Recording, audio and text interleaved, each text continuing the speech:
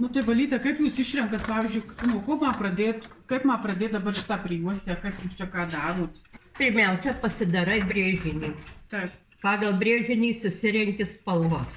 Taip. Turi įsirinkti raštą tą, nu ir jį paskui pagal reikiamas spalvas iškaišyti. Ir tu turi šitą raštą pakartot. 3 kartus pakartojam tą? 3 kartus reikia pakartot. Po kiekvieno rašto perkišimą reikia pakartoti dvinytumą.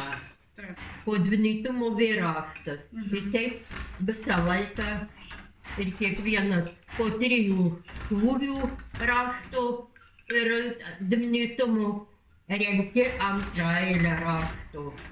Daleiskim, kokie reikalinga langėliai. Ar tau, jeigu reikia 3 pasimi, jeigu yra tarpukas 1 palieki ir vėl pasimi, kiek tau reikia ir vėl 3 kartus atkartoji tą patį veiksmą, kol pasidaro raštas. O kaip spalvas jūs suderinat, Valyte? Spalvas reikia derinti pagal skonį, daleiskim, bet dalinai tai derinu pagal savo matymą. Daleiskim, kaip aš jaučiu, kaip aš matau tą vaizdą, koks jis turėtų būti, taip ir derinu spalvas. Aš jį daryčiau, daleiskim, kitą kartą jau kitai. Jau nedėtumėt šitos spalvos, jau jūs dėtumėt kažką iškiau? Vien spalvių, vieną šitą grupę tulpyčių vien spalvių, o kitą ryškių spalvų. Ir taip keitaliaučiau. Tada tauposi. Šitos skaisčios tauposi. Skaisčios tauposi, raštas ryškėja. Raštas tada išauškėja pilniau. Jeigu yra šita spalva šviesi, jai galima duoti tamsesnę spalvą. Jie būtų daugiau atšvietę. Pagal matymą, kaip tu nori matyti tą vaizdą. Tai matai, kiek mano primargyta ir kiek aš turėjau matyti. Kartais paklydau, kartais ir pataikiau, bet besimokant, bedirbant, išryškėja paskui, ką tu nori, arba dažant spalvas.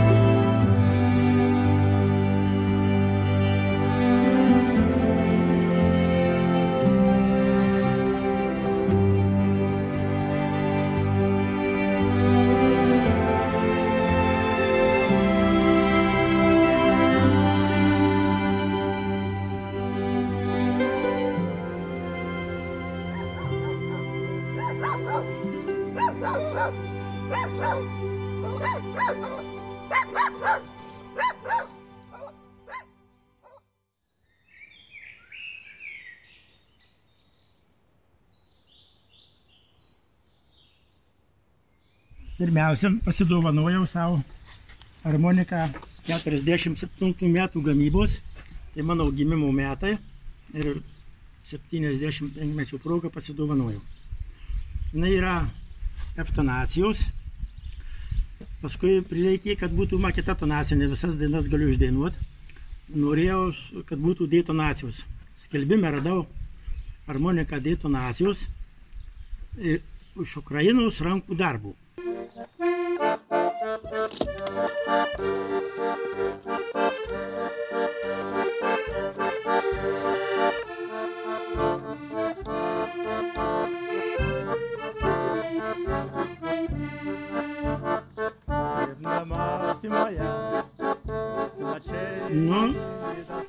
Susitariu su žmogum ir pravedu pinigus.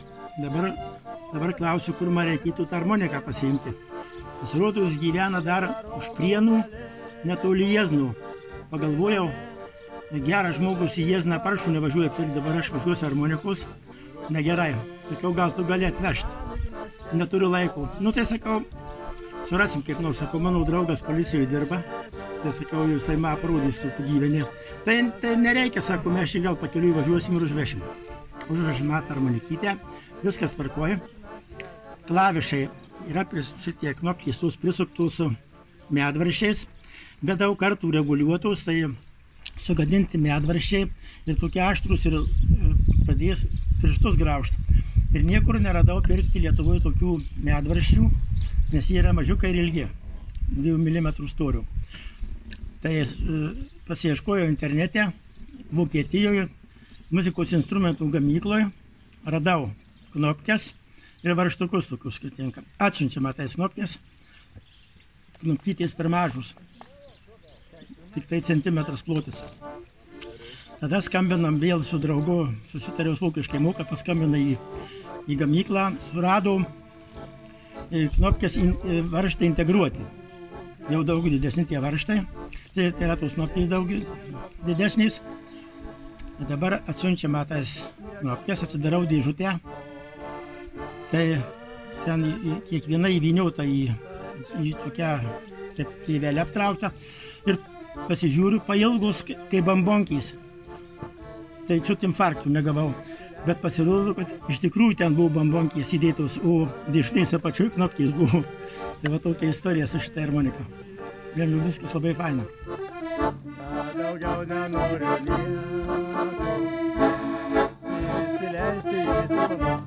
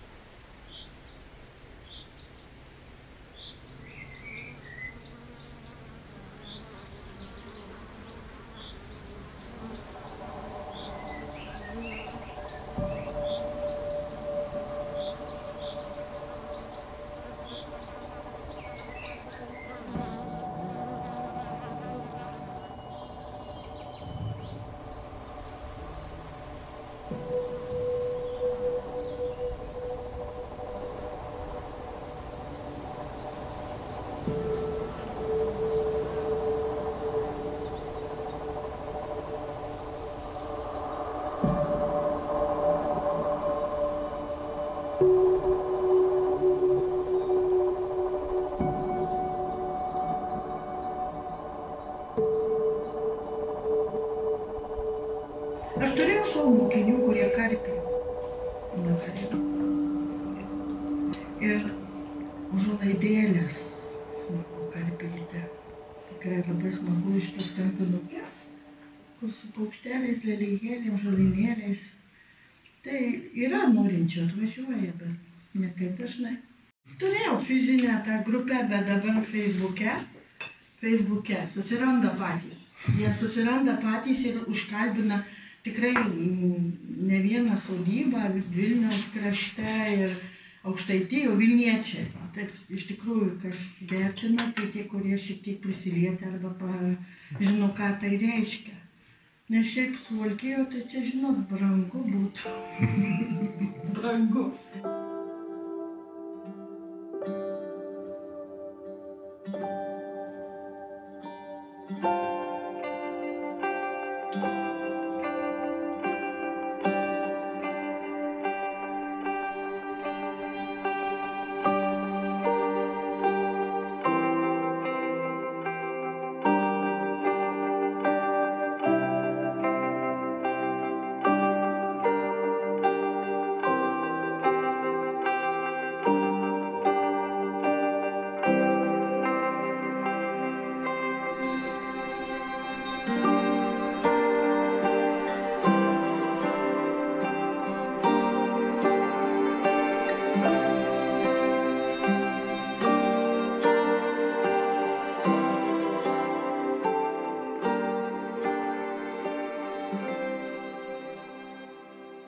Štai sakiau, aš gamtos vaikas. Ir aš tuos visus ornamentus matau augaluos, šakeliuose, lapeliuose, skaudrugelius sparnuos. Ir tie visi ornamentai, aišku, etno tai yra artima nuo širdies, todėl kad aš vaikam tą etno kultūrą stengiuosi tos papročius, tradicijas perduoti, tuos rantatulius vaikus ruošiu.